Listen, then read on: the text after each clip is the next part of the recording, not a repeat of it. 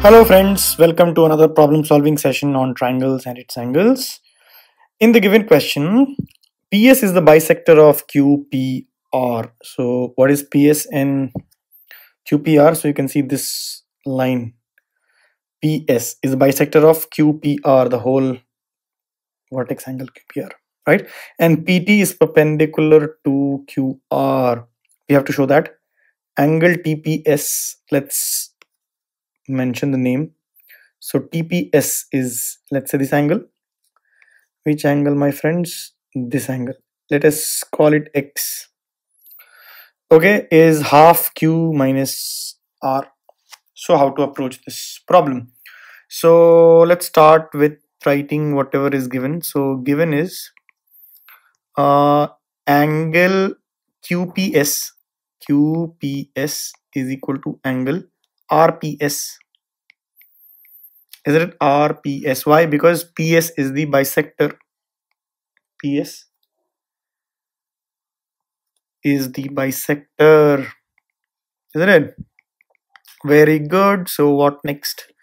Also, PT is perpendicular to QR. That means what? Angle PTQ is equal to angle PTR. 90 degrees. Correct, this is given. Okay, and we have to prove that to show. What is to be shown? Angle TPS is half angle Q minus angle R. So how do we approach such problems? So one angle is given 90 degrees, bisector is given. One extra information which we know is angle sum property. So can we use that to find the relationship? So TPS, isn't it? So you can see there are two right angle triangles and we are going to use both of them, right? So let's say in solution,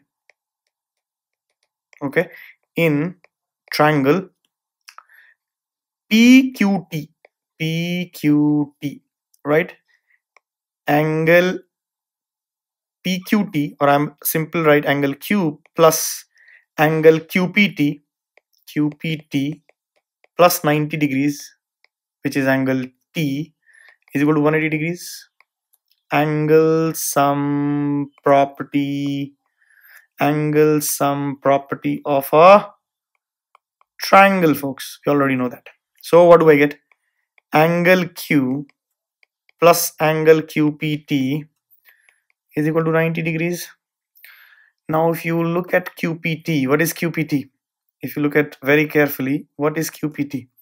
So and this is angle Q plus QPT. If you see QPT, this is the angle I'm talking about. Isn't it this whole angle minus X? Isn't it?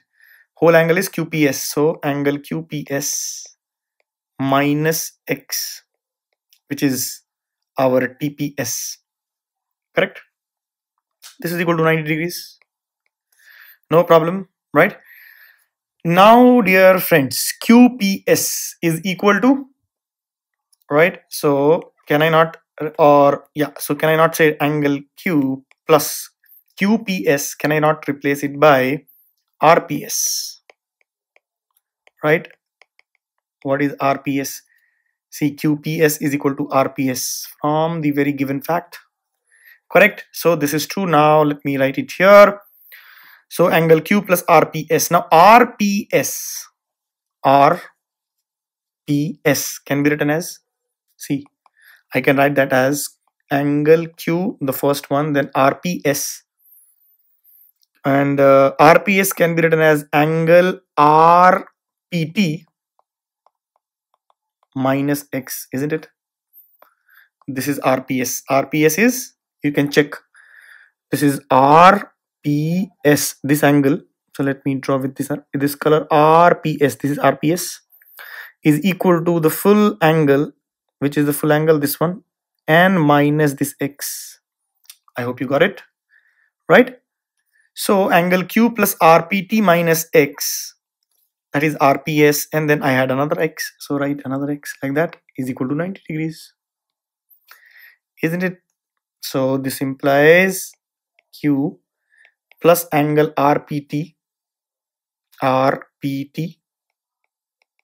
right, minus 2x is 90 degrees. What is RPT? If you see, RPT is nothing but, let me write it in a separate note so that it becomes easier. So this is 1. Now in triangle PTR, it's another right angle triangle. In this angle RPT plus angle R, I'm simply writing angle R plus 90 degrees is equal to 180 degrees. Again ASP, check, you'll get that. So angle RPT, right, can be written as, if you see 180 minus 90, that is 90 degrees minus angle R. From this is 2. Now from 1 and 2, I can substitute RPT by 2, whatever we have got. So we can write angle Q plus RPT, I'm removing and replacing it by this 90 minus R. So 90 degrees minus angle R minus 2x is 90 degrees. Correct? From 1 and 2. So this 90 will go. And we'll get 2x is equal to angle Q minus angle R. And hence x is half angle Q minus angle R. And what was x, guys? TPS. So angle TPS, look at the diagram, you'll get it. TPS is equal to half angle Q minus angle R. Isn't it? This is what we had to prove, and we have proved it. You can write hence proved. So what is the learning in this question? Use of angle sum property. So whenever some angles are given in the triangle, you can always use angle sum property to find other angles of the triangle.